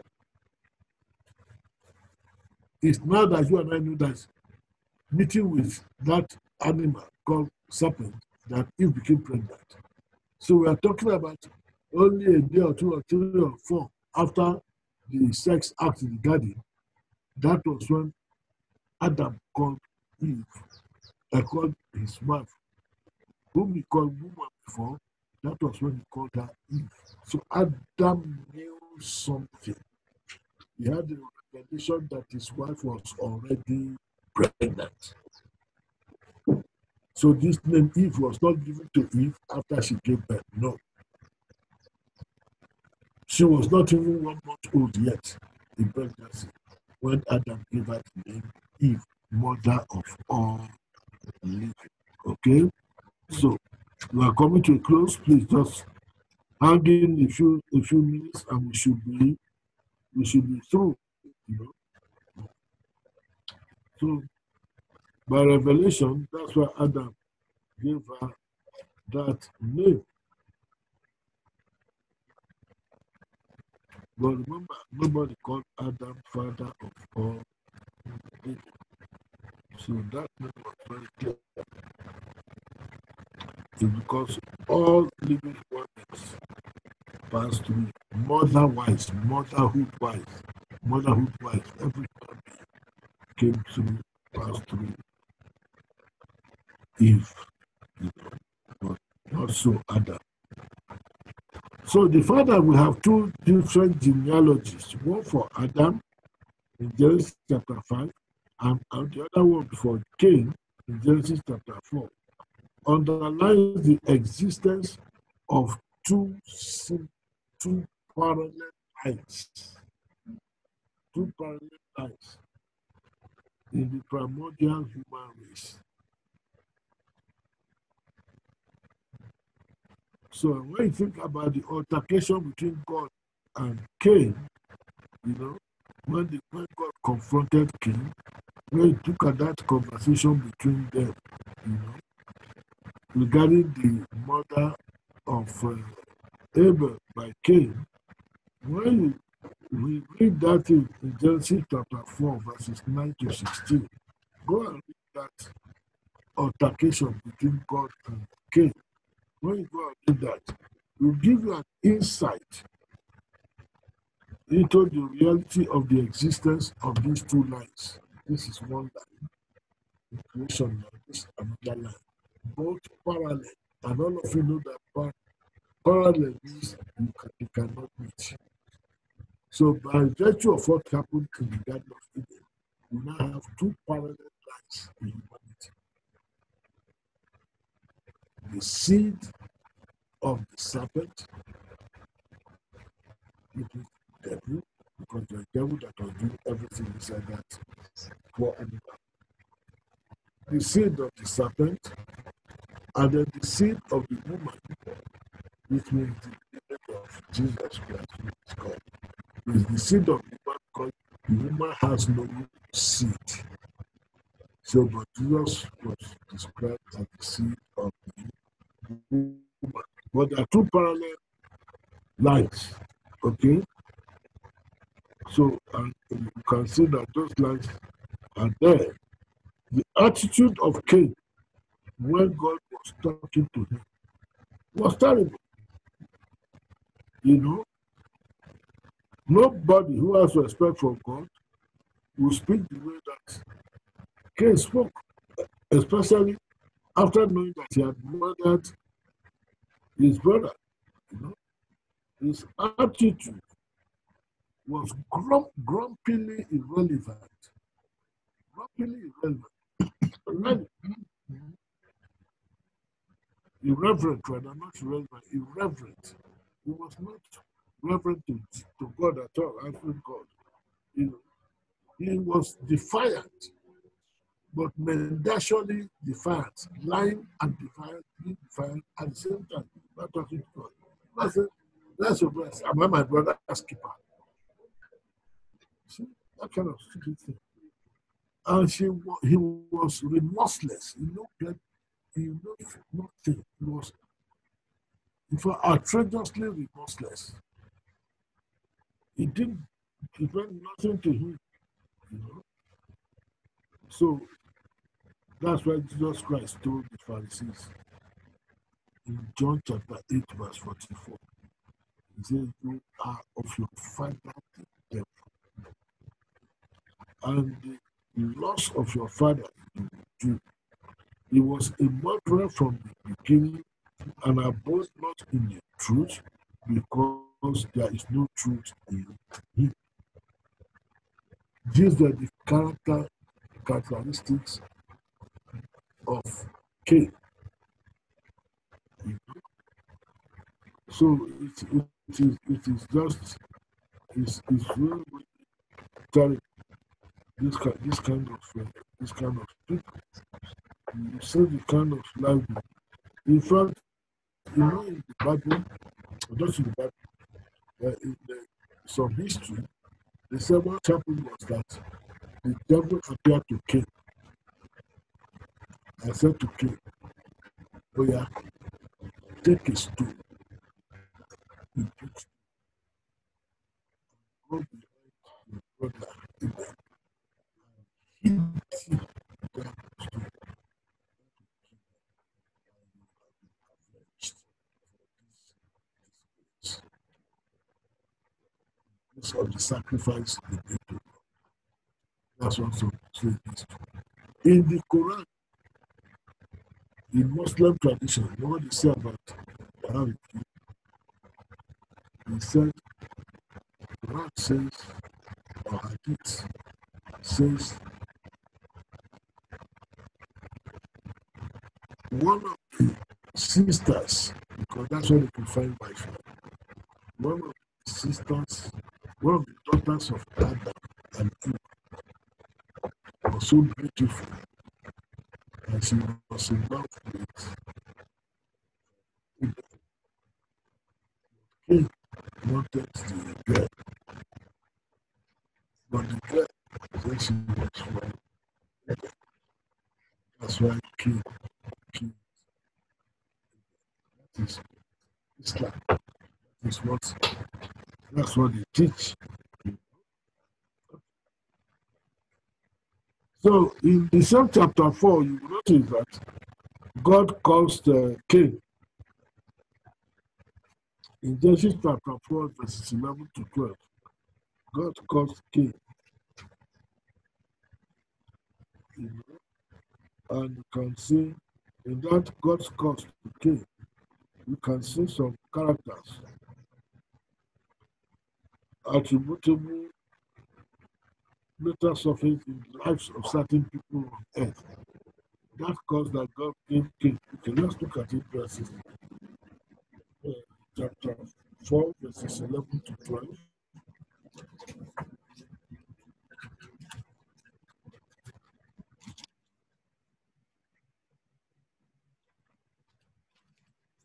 In chapter 4, verse 11 to 12,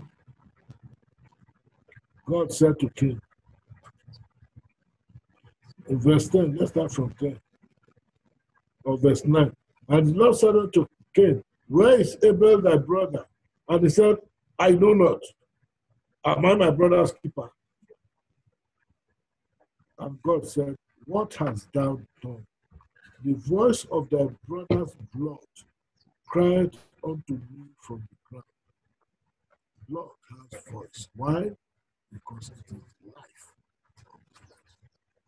And life has voice. God asked him, what hast thou done? The voice of thy brother's blood cried unto me from the ground. Verse 11. And now, this is the curse. And now art thou cursed from the earth, which hath opened her mouth to receive thy brother's blood from thy hand. Verse 12. When thou tillest the ground, it shall not henceforth yield unto thee her strength. And a fugitive and a vagabond shall thou be on the earth. So God will be a fugitive and a vagabond. When you till the ground, you will not come look for it. He was a tiller of the ground. He was like his father. His father, the serpent. His father was tilling the ground for Adam and Eve. Adam was busy dressing the garden and things. But serpent, the macho guy, who had the strength, he was the one tilling. When he came back to the son wasn't there in the same. serpent. And serpent was under Satan. So Satan was a killer. We know that from Genesis chapter 1. And so that's why you knew how to kill. All right? And it was not to burn them. Because all the killing that happened in the time of Satan, he never repented. That's why Satan and his demons, God punished them. He never forgave them. Never appreciate the Muslims. So you can see. So you made a vagabond. And you look at some other people who came up in the line of that parallel line I told you. You see, there are people like Lamech. That was the second murderer in the history of man. Cain was the first, and he gave birth to a son called Lamech, the first polygamist, and he also was a murderer. In fact, he killed two persons. Cain killed one, he killed two. So you can see that line. And from that same line, you find Ishmael. Ishmael, Genesis chapter 16, verse 12. You can read that to myself at home because I'm trying to close. In Ishmael, Genesis chapter 16, verse 12. Esau, Genesis 27, verse 40. Please read these words at home. You will see how they behaved. You will know straight away that they are from that, it is that same blood running inside of them. That's the seed of the serpent. They were both fugitive, they were all violent in character, as well as absolutely disobedient, both to parents and to God. So that's why you can see that same character is going over the place, especially concerning marital matters. Papa said, don't go and marry from so and so. They said that now you they talk so. They went and did the exact opposite. When you read those scriptures, you will see it, including Genesis chapter 26. Genesis 26, verses 34 to 35, and Genesis 28, verses 6 to 9. You will see it regarding Esau and Ishmael concerning their life partners.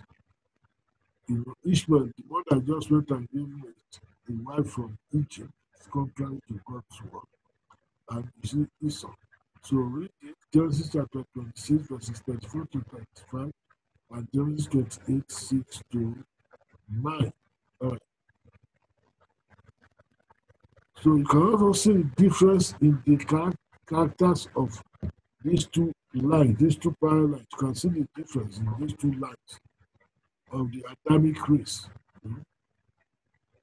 Upon being accosted and rebuked by God for murdering Abel, Cain's reaction was to defiantly depart from the presence of the Lord and to go and settle in the land of Nod in the east of Eden, where he began to raise a family and to establish what was to become the first civilization in the Adamic race. A civilization which you see in Genesis chapter 4, verses 17 to 22. A civilization which was rather notable for its materialistic content. It was all about material things, material content, nothing spiritual there. Therefore, it's spiritual. It was all material, flesh. All in contrast with what happened elsewhere in the case of Seth. Seth began to raise a family.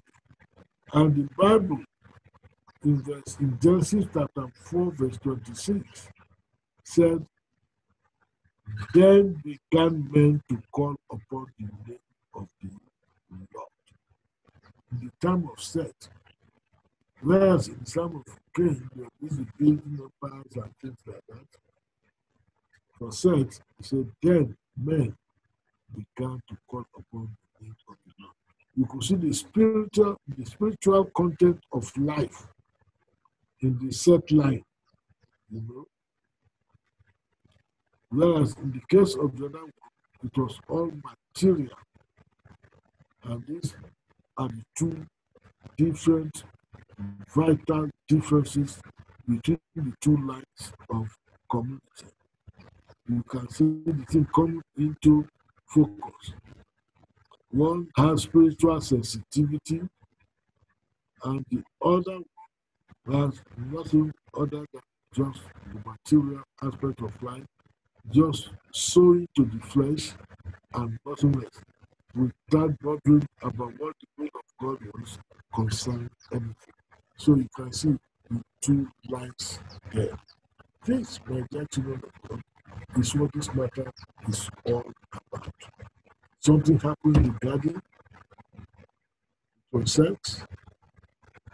As a result of the sex, Eve became pregnant. And just immediately after, she slept with Adam.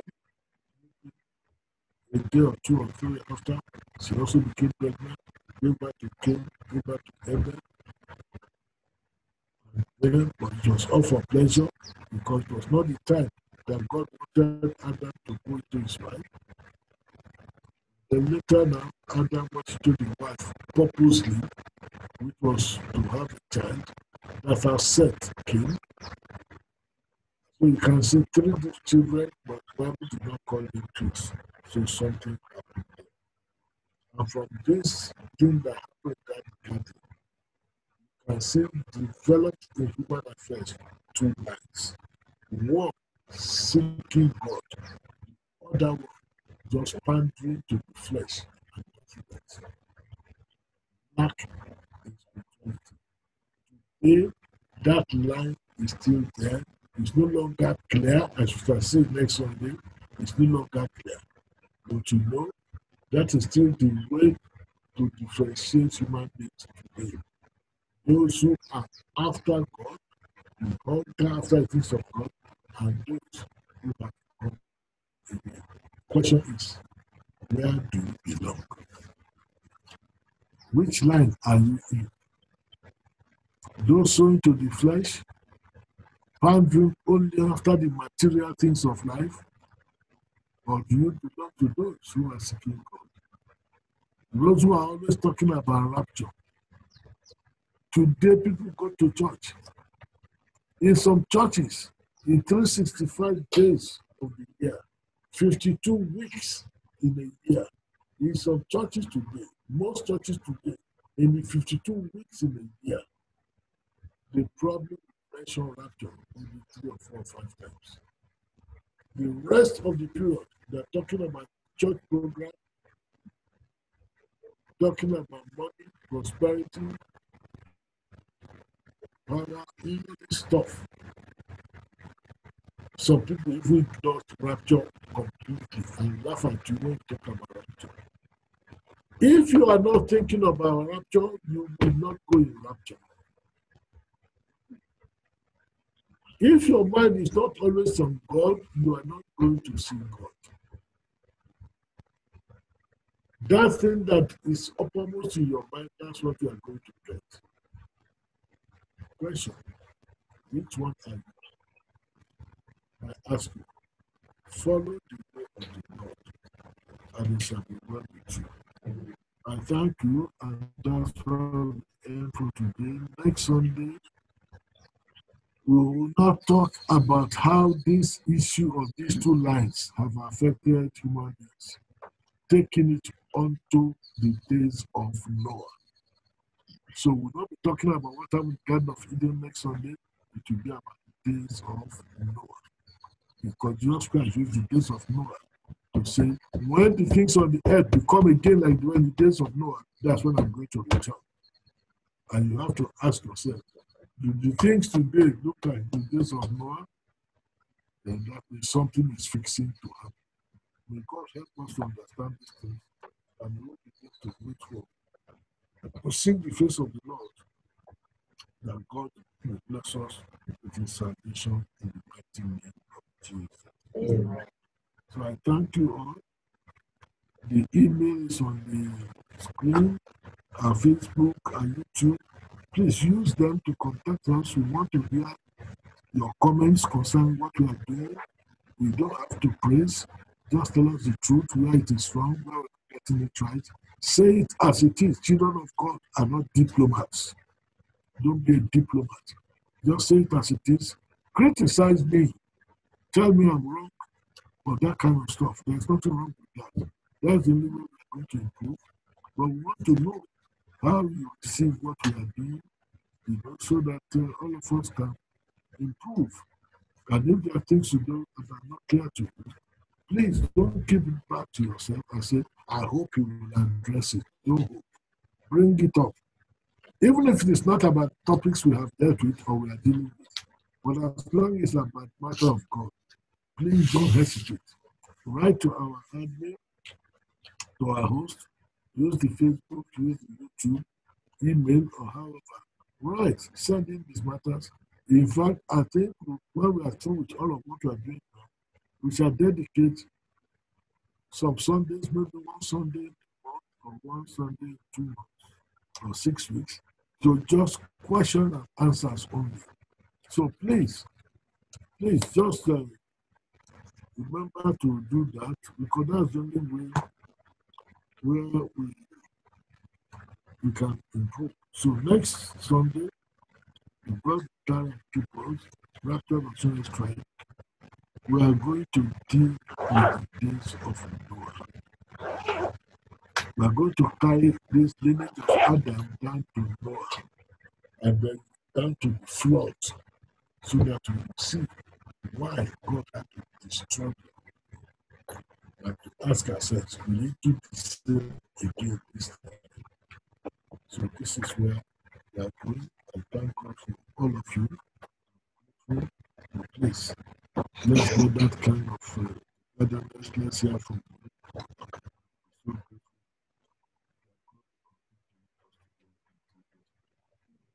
One more time, I want to thank all of you who got in touch with me yesterday. It was my appreciate you very much. God bless you. I need your prayers. No, birthday has come, yesterday is coming. You are doing this kind of work. It's a lot that you are going through.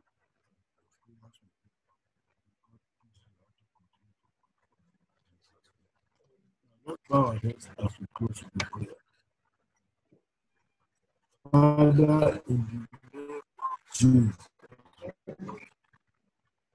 our Lord and our God, we thank you for today. We thank you for allowing us to be in your presence. We thank you, oh God, for all that you have spoken to us, oh God, today. We are grateful and thankful, Papa God.